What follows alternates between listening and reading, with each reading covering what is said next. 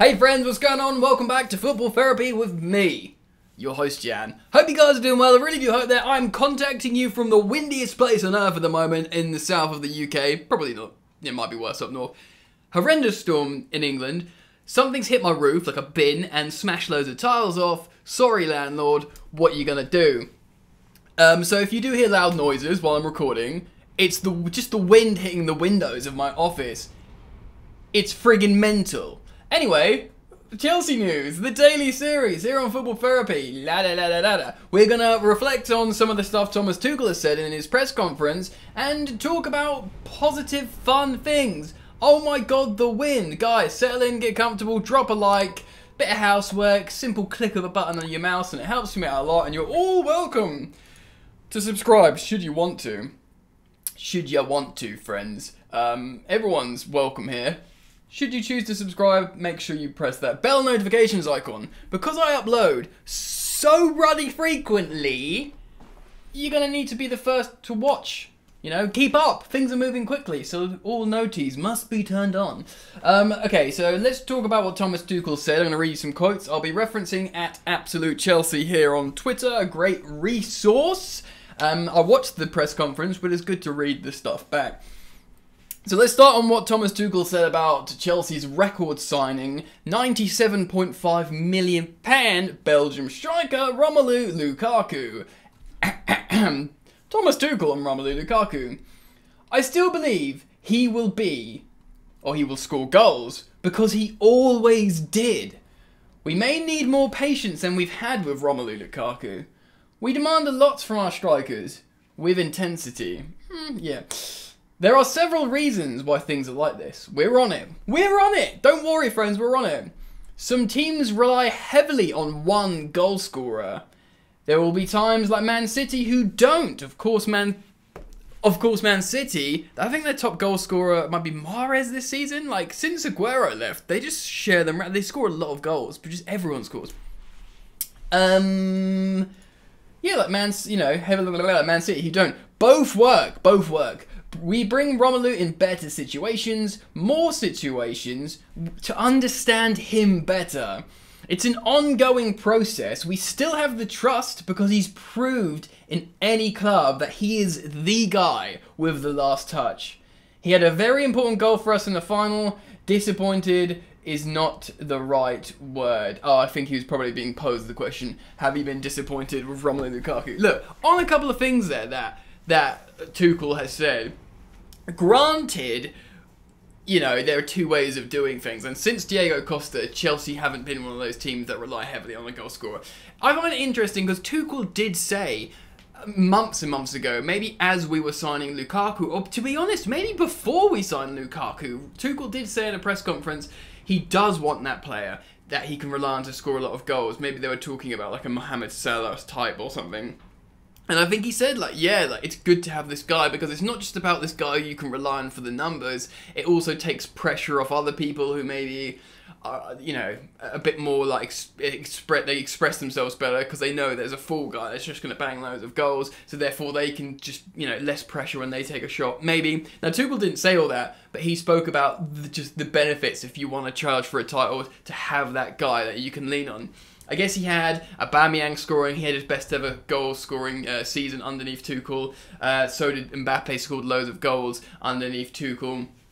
So he's generally had these guys he can rely on. Now he is talking about both of them that work. So there's that, and there's also the sort of what he cited as the Man City model. But at the beginning of the season, it was also the Chelsea model. When obviously loads of our defenders have scored this season.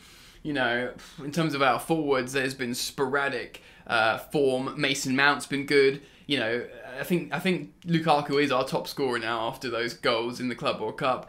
But wing-backs, we had so many goals from wing-backs, from both Ben Chilwell and Reece James, who, of course, you know, it's really, really unlucky for us, both of them getting injured, Chile being out for the season, and Reece James having setbacks in his recovery, so we'll talk about that in a moment. But Chelsea were one of these teams that did both, that, you know, that distributed the goals. We all want a talisman to be like, look at Superman up front, that's just banging loads of goals. But it's not as easy these days. It's not that easy. Anyway, that was really interesting. One thing that he really was asserting, and I obviously watched the presser, many of you might have as well, that he's like, yes, Romelu is the guy. And, you know, nothing, again, I'm paraphrasing, but like, you know, maybe it was up to us to understand him better, and you know, and we didn't start the relationship well. Yes, the interview was a colossal screw up, but aside from that, you know, feeding each other for a new relationship, I think Chelsea were overwhelmed. The players, us as fans, were overwhelmed by Lukaku, world-class striker, you know, in terms of his output the last few years, in terms of his performances for Inter and Belgium. World-class in his prime. He's a Chelsea boy. He's the missing piece of the wrecking paddle. You know, wham bam, thank you, man. We're going to win the World Cup. We did win the World Cup. We're going to win whatever. The point being, it was so much pressure on it that it was like, when it came, it was like, okay, but how are we going to actually make this work? We're playing like this at the moment. You know, not to say we can't make you work, but I don't think enough, I don't know, like, room was given to each other to actually work out Lukaku. But what Tuchel is saying here is, yeah, he is still the man. Anyway, we've spoken about Lukaku for too long. Let's move on. I did say I want to talk about Reece James. Quote from Thomas Tuchel in his press conference: "We always have the risk with a very physical player like Reece that you have to consider that sometimes there's a delay in the comeback. He's progressing a lot in individual training. The plan is that he rejoins the group next week." There was a setback with Reece James. We thought at one point he was going to play in the Club World Cup, and he ended up travelling, but just to travel and be with the team. Apparently he got the flu as well, which screwed up his individual training. He's yet to return to team training. And I think you need like at least a week of team training before you can feature in a game. And you might not even start, you might just come off the bench. So we will see Reece James this season, touch wood, everyone, touch wood. But for the moment, it's not, you know, it looks like we're going to have to keep on relying on Cesar Azpilicueta, or indeed one of the more offensive guys as a wingback. And you know, really move from there. We could even see Trev Chalobah play as a right back, and in a 4-1-4-1 formation. Let's move on. Okay, so let's move on to attacks and stuff like that, because Thomas Tuchel was posed a question about a settled attack, and this is a big talking point. Everyone, and this is a quote from the Chelsea manager, everybody is maybe looking for that sort of settled front line, this continuity. Like, it wasn't referenced in the question, but you know, you can imagine a Liverpool front three style. "We have many players that have so many qualities, sometimes it's hard to pick and judge the players who are in best shape and who can help the most. Sometimes you interrupt a good run. It's about connections. We're still looking. We switched systems lately. Oh my god, the wind. We are looking for connections for players to link up front. While you are trying, players can get injured and then you end up starting from scratch." True, my flat might blow down in a minute, ladies and gentlemen.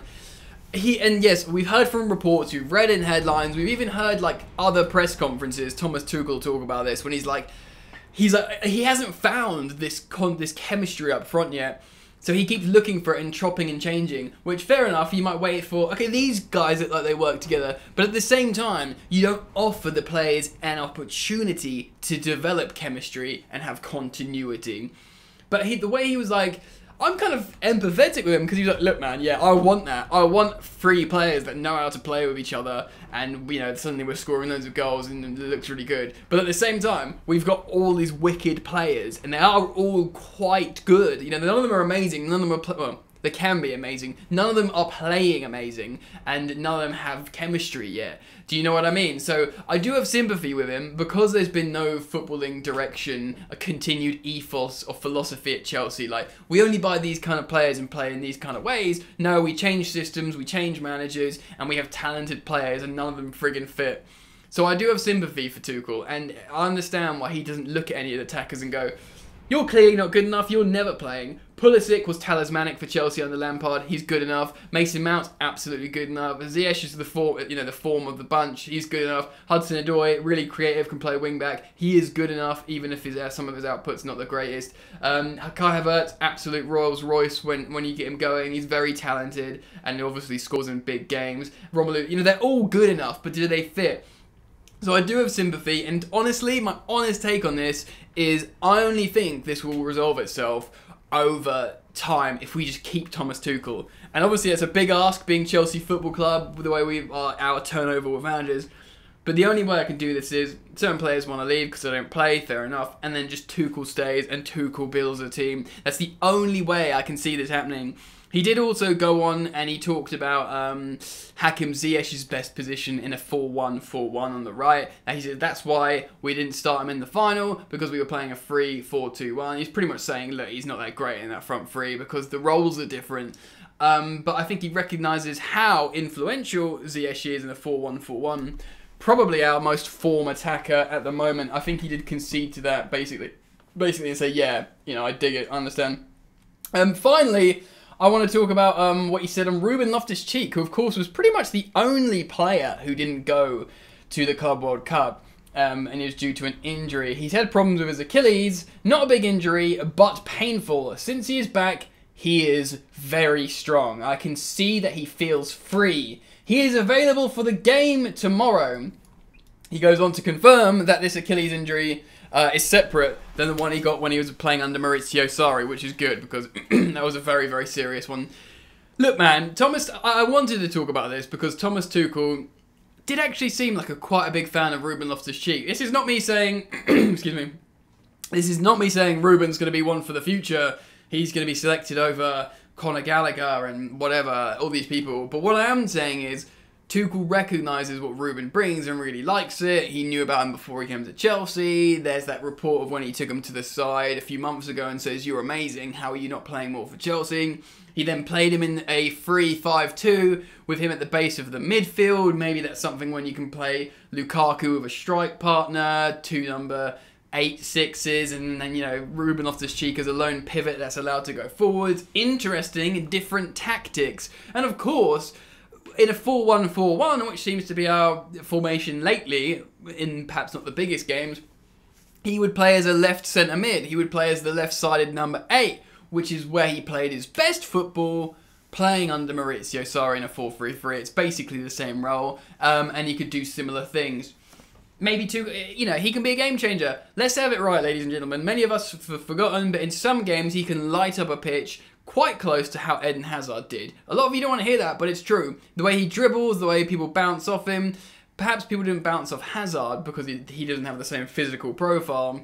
But Ruben Loftus-Cheek can score a goal, he can make a key pass, he can drive the ball up the pitch, and he can absolutely body an opponent. And he can be this, like, I compare him to Hazard because they're both dribblers, but why I'm comparing him is because when a game's not really going your way and then one player just does something, you're like, okay, he's breaking out of this collective failure. That guy there, he's moving away from the natural feeling of this game, which is a negative one, and he's changing the narrative. Hazard obviously did that all the time. Ruben Loftus-Cheek can do that. Again, this is not me saying Ruben's the future, because it might not work out, and, you know, there's loads of other talented attacking midfielders on the Chelsea books.